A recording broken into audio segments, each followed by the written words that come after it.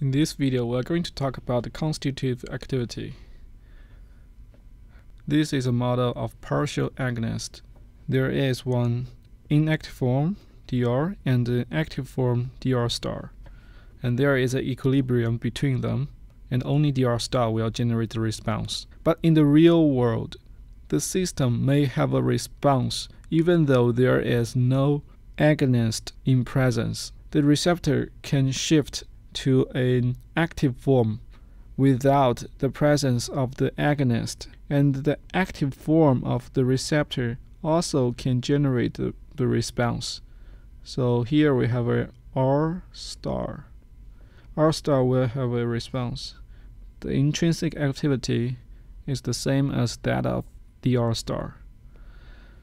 And there is an equilibrium between R star and dr star. So we have a square now. There are 4 reactions going on. We have to define the rate constants. Between R and dr, the rate constant is the concentration of d over kd. Please note that the rate constant is on the right of the arrows. That is because it is the rate constant of the reaction going from R to dr. Between R and R star, we have a rate constant called Kr on top of the arrows. On the bottom, we have alpha times Kr. This Kr is the same as the Kr on the top. On the right, we have d over alpha times Kd. So what is alpha? There are 2 horizontal reactions. These 2 reactions are similar because they are the reactions between an inactive form and an active form.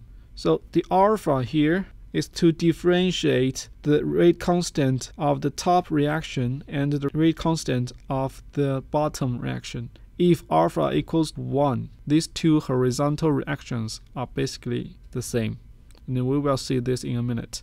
So the receptor can be in 4 different forms in this system, which means the equation of state of RT equals R plus R star plus dr plus dr star. 2 of the 4 terms will generate a response. So Q, the response, is made up of 2 terms, A times R star plus A times dr star. To derive the final form of this Q, you have to do the derivation in 2 steps. The first step is to isolate R star, meaning that you have to change every term in this equation of state into R star and D, plus other constants, Kr, alpha, Kd, and so on. In step 2, you have to isolate dr star. This is a full derivation I did. I won't go into detail in this video, but you can take a look. In the end, the final form of the response is like this. 3 things we have to worry about. First, what is EC50? EC50 is this term. It's a fairly easy question. The second question, what is the constitutive activity? So the key word of this video.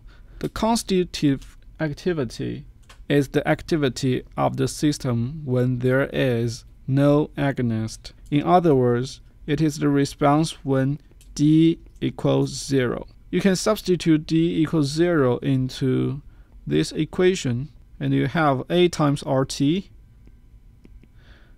times alpha Kd over 1 plus alpha times Kr. And on the bottom, you have alpha times Kd 1 plus Kr over the same denominator here as this. And you can cancel out this. So what you have is A times RT over 1 plus Kr. And now you can see the constitutive activity is determined by Kr, because A times RT is a constant in this system. The bigger the Kr, the smaller the constitutive activity. the minimum value of Kr is 0. In that case, the constitutive activity is A times RT. So what it means by saying Kr is 0. Look at this part. When Kr is 0, all the receptors are in the active form because Kr equals R times R star. The third question is, what is the response when d goes to infinity? You have to be familiar with the concept of limit. We can multiply this term on both bottom and top of the equation. So we have A times RT times K times RD plus D alpha KD 1 plus KR plus 1 plus alpha KR times D. So when D approaches positive infinity, this part will be negligible. So we can consider this 0.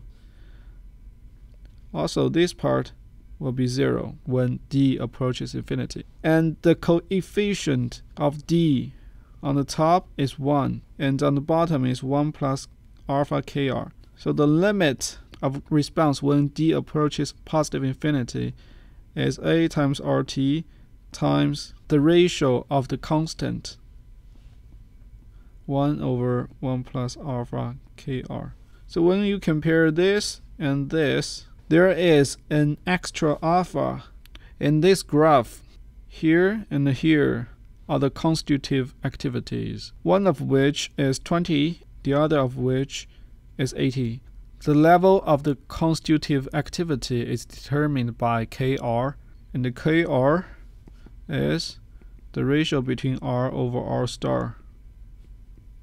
So on the top, when Kr equals 4, R over R star is 4, and 20% of the total amount of receptor is in the active form.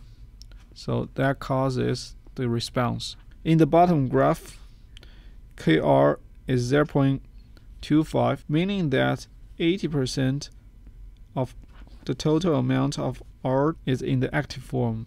In either of the two graphs, all the curves start from the same constitutive activity, but they end at different response level. So the value of this term is different in different curves. There's a special one, G. So G is when alpha equals 1, meaning that these two responses are the same. So when alpha is less than 1, you will see this term is less than this term. Because they are in the denominator, this response will be bigger than this response. So when alpha equals 1, these two terms are the same. When alpha is bigger than 1, you will see a decreasing trend on the plot. So the take-home message for the constitutive activity model is that you have to know how to calculate K initial and K final, and you have to know what role alpha plays in the level of the response.